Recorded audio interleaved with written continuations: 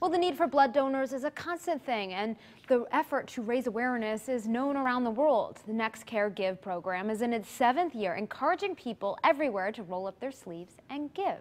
June 14th is World Blood Donor Day, and some great things are happening up to the week for it to happen. Hello, I'm here with Stephanie Arcangelo. She's with the American Red Cross. Thank you so much for being here this morning. Thanks so much for having me. Of course. So talk a little bit about the need, especially in the summertime, for blood. Well, yeah, so the need for blood is constant. Every 2 seconds, someone in the U.S. does need blood. And in the summer, it's particularly difficult for the Red Cross to collect blood and platelet donations. Many of our regular donors have vacations scheduled.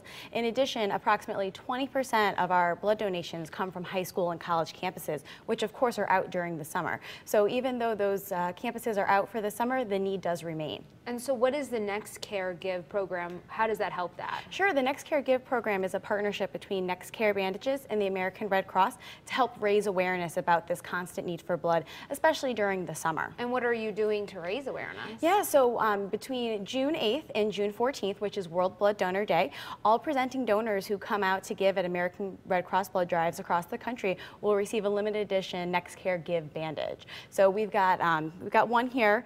We've got 8 different designs. You can see them up there on your screen. And so when you do come out to give, you'll get that as a way to show that Nexcare is a culture of giving. That's what the theme is this year. So it's a really cool incentive for presenting donors to get this week. And how do they pick all those designs there? You know, I'm not really sure completely. You know, it really shows a culture of giving. So they're bright, they're vibrant. People who give are giving back to their community through blood donation. And so we really appreciate Nexcare for all of their support. Kind of a badge of pride or honor versus just kind of that, what is it, the clear Band-Aids that you usually see? Yeah, so it's something to kind of show that, you know, you rolled up your sleeve and it's going to give you a little bit more prominence when you go back to work that day after you give. That's right, and then people will ask you, what a cool bandage, what's the deal? Absolutely, and if you come out between June 8th and June 14th, you'll receive one of those. And like you said earlier, the need is just so great.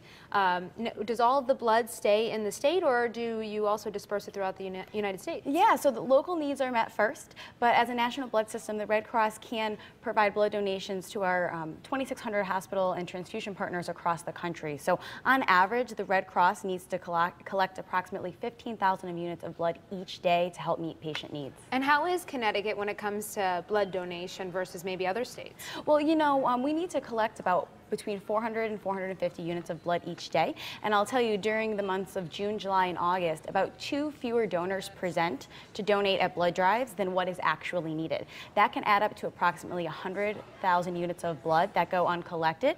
So if 2 additional donors show up at each blood drive each day, that should help us meet the hospital patient needs. What is the current status with blood donations in the state? Oh, well, right now our blood supply is sufficient. So we are meeting hospital patient needs. But as we said, June, July, and August, that's really the critical time for us to collect blood donations. So it's important that even though the blood supply is stable, that you do come out to roll up your sleeve if you are eligible. That's great. So on June 14th, where can people do that? They can do that anywhere across the state. So if you visit redcrossblood.org, you can type in your zip code and you can find all of the blood donation opportunities you have. So if you come out between June 8th and June 14th, so all week long you can celebrate World Blood Donor Day. And you can get one of those cool Band-Aids right there. That's right. All right. Well, thank you, Stephanie Arcangelo. Thank you. I appreciate it so much. And for more information, you can always head to WTNH.com, click the On Air tab, and pull it down to the Good Morning Connecticut weekend section.